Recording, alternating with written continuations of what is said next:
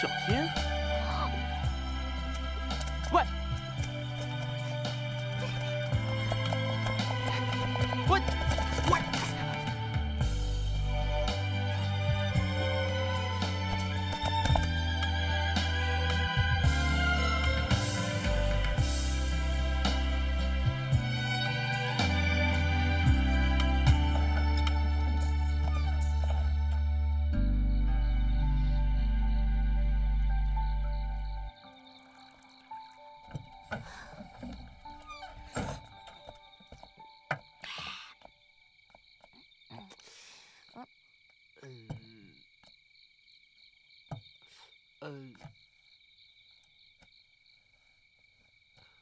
我刚才……哎，怎么了？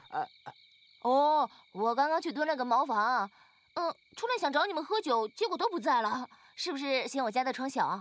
小三呢？他突然想起一些事情，所以他先去办了。小天啊，刚才发生了件怪事啊。能有什么怪事比宫里发生的事情还怪？哎，我不相信。来，边喝边聊。不，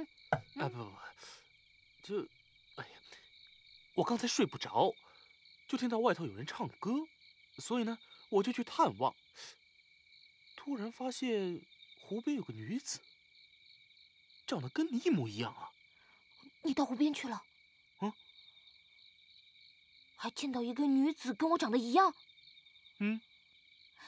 她头发长长的，穿着绣花衣服，一边扑萤火虫一边唱歌，3分像人，7分像鬼。哎，你怎么知道啊？你见了鬼了？不是瞎说的，真的是鬼啊！你也见过啊？她是我妹妹。那么说你妹妹已经过世了？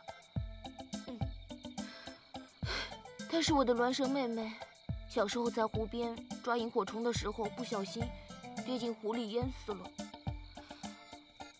后来很多乡亲在湖边都见过她，但她很少出来见陌生人的。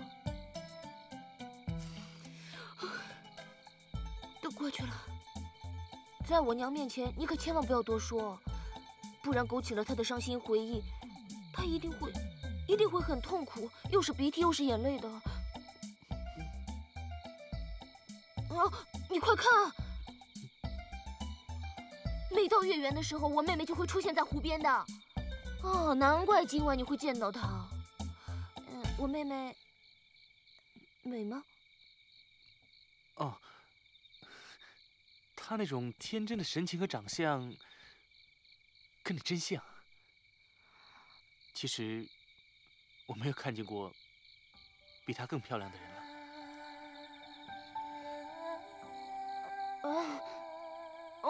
大家都说她漂亮。聊了这么久，有点困了。你要不我先回房间睡觉去了。明天见，晚安。